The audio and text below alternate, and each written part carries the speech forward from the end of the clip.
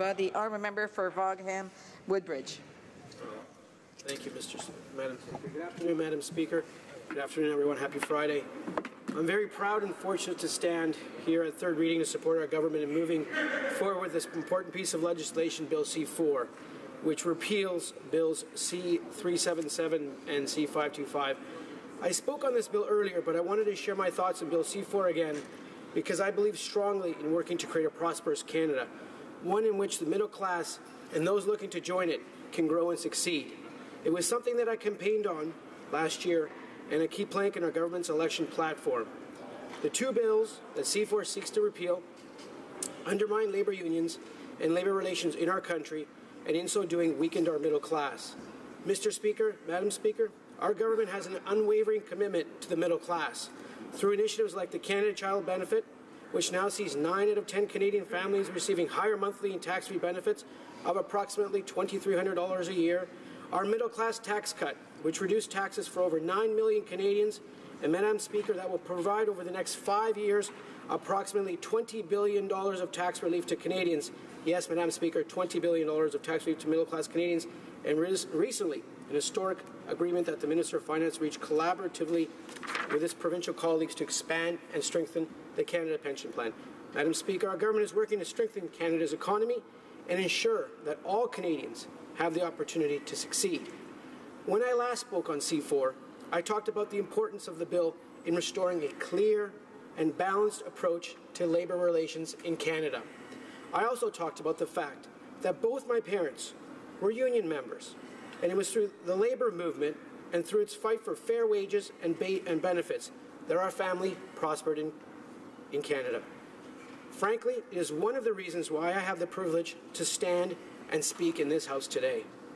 I would like to focus my comments today more on my personal connection to labour unions and their importance in helping create and sustain a strong middle class. But before I do, I should probably provide some context and briefly explain the two bills that are to be repealed. Bill 377, which received royal assent in June 2015 and came into force at the end of 2015, created unnecessary red tape for the unions and put workers at a disadvantage during the collective bargaining process. C-525, which came into force on June 16, 2016, made it more difficult for employees to unionize and easier for a bargaining agent to be decertified. Both bills diminish and weaken Canada's labour movement, were counterproductive to a positive working relationship between employees and employers, and negatively impacted the growth and prosperity of Canada's middle class. The two bills that C-4 seeks to repeal were ideologically driven, not fact, and aimed at undermining the effectiveness of labour unions across Canada, from coast to coast to coast. One bill, Bill C-377, placed onerous and unfair reporting obligations that were solely directed at labour and not any other organizations, be it professional or otherwise. And the other, Bill C-525, changed the way that unions were certified and decertified, making it harder for workers to organize. There was no compelling need to make it harder on the labour movement, no sound economic argument for the Conservative changes to the Labour Code. In fact, it was quite the opposite. Given the essential role that unions play in fostering and maintaining a prosperous middle class, protecting the rights of workers, needlessly upsetting the labour market relations system that has contributed significantly to the overall Canadian economy makes little economic sense. Madam Speaker, I said that I would be focusing my comments on a personal connection to the labour movement. Those of you who know me know that I'm an economist and a former corporate and government debt analyst who worked on Wall Street and Bay Street for nearly 25 years. You might be asking yourself, why would I be such a strong proponent of what Bill C-4 is? Well, Madam Speaker, because professionally and personally, I recognize the importance and balance in Canada's labour system, not only in allowing workers to make free and informed decisions, but also for employers to have a degree of certainty and access to a skilled workforce. If we want to see an example of the labour system working in balance, we can look no further than the recent negotiations between General Motors and Unifor, in which through a transparent collective bargaining process, both sides have come to a tentative agreement which seeks to achieve the best interests of both parties, business and labor. If I may quote Jerry Diaz, Unifor's national president, this framework puts into motion what will be an historic agreement to secure a future for our members, for our communities, and for the auto industry in Canada, said Unifor National President Jerry Diaz, who led the negotiations. Madam Speaker, we must always ensure that labor and business can bargain in an open and balanced process, and the bills that are repealed in C-Ford tilted that balance, and it was wrong. In my constituency of Vaughan Woodbridge, I see how a fair and balanced labor system allows LIUNA and the Carpenters Union to work with their partners, helping to ensure the availability of an educated and skilled labor force. That collaboration has played a large role in the phenomenal growth in enterprises in the city I call home, Vaughan, throughout the GTA, and frankly, all of Canada. Madam Speaker, over the summer, I attended a LIUNA industry awareness event at their training facility in my riding of Vaughan Woodbridge, where I saw firsthand the training programs that LIUNA offers its members. LIUNA and its partners continue to train successive generations of workers who make Ontario a strong province and a beautiful place to call home. We must remember that unions like LIUNA continue to advocate for better health and safety conditions, strengthened pensions, which, Madam Speaker, allows for a strong and prosperous and growing middle class. Madam Speaker, on a personal level, I also appreciate the importance of unions and a fair and balanced labour relations system. Being raised on the northwest coast of Canada in Prince Rupert, British Columbia, one of 3 boys, both my parents were union members. My father was a tradesperson, a carpenter and sheet metal worker. My mother, who like my father immigrated from Italy, worked in the fish processing plant. My parents came to Canada to build a better life, and they brought with them the only asset they had, a work ethic and a desire to build a better life for their family. With their union job, with benefits, good wages, and a safe environment, their aspirations for their family came true. My parents instilled in me a very strong work ethic, and certainly those who know me know that I've carried that ethic with me proudly my entire life. They also instilled in me a very real understanding of the importance of unions and what decent wages and benefits mean to families. In high school and while studying at university, I was a union member, working at the fish cannery, the Prince Rupert grain elevator, and a pulp mill during the summers to help pay for my education. The work wasn't easy and the pay wasn't exorbitant, but it was a fair and decent wage. And because of rules and oversight that unions helped to bring about, dangerous work environments were made safer. Madam Speaker, unions and their members are one of the backbones of the middle class in Canada. Union jobs enabled my immigrant parents to join the middle class. They allowed me the opportunities to pursue a higher education. And ultimately, and with much happiness and privilege, it led me here to stand before you in the House of Commons.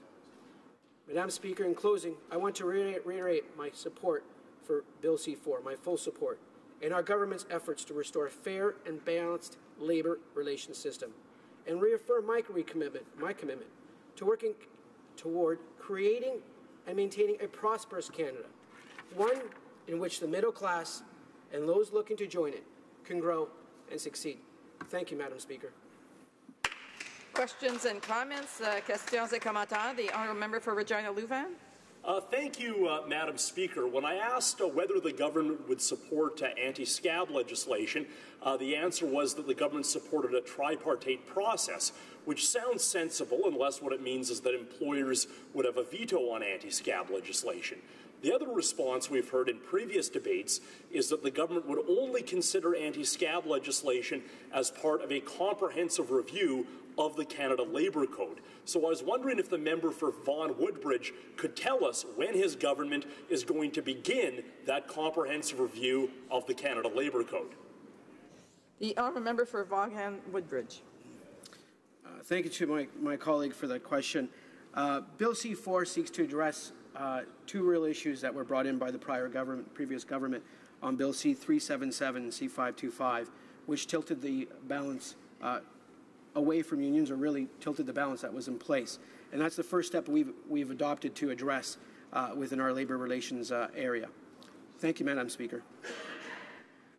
Questions and comments, questions et commentaires. The honourable member for Barrie-Innisfil. Thank you, Madam Speaker. And one of the things that's interesting, and I know that the honourable member and I are both from the same province, is that I was wondering if he's aware that the construction industry is the only industry where certification is done by secret ballot, and yet every other organization, or so actually they're not done by secret ballot, but every other union certification that happens in the province of Ontario is done by secret ballot. So being from Ontario, I'd like to ask the honourable member, Madam Speaker, is why should it be any different federally, and does he actually support the current practice in the province of Ontario for most unions, with the exception of the construction industry, to require a secret ballot for union certification? Does he support that? Honourable member for Vaughan-Woodbridge. Thank you, Madam Speaker. Thank you for the question, your colleague from Barrie Innisfil, I believe. What I will say is one of the components which we see in C4 and repealing 377 and 525 is that, firstly, union financial disclosure is already addressed in Canada's Labour Code and many provincial labour statutes. So many of the provisions contained in 525 and 377 were actually unnecessary. Secondly, that the bill targeted only unions and not professional organizations. With regards to the construction industry, there is a very healthy collective bargaining process that takes place in Ontario between the construction unions and their counterparties, and has allowed the province to grow and prosper. Thank you, Madam Speaker. Questions and comments? Questions et commentaires. L'honorable député de Shefford. Honourable member for Shefford. Thank you, Madam Speaker. I'd like to congratulate my colleague for his excellent speech and for his support for this bill.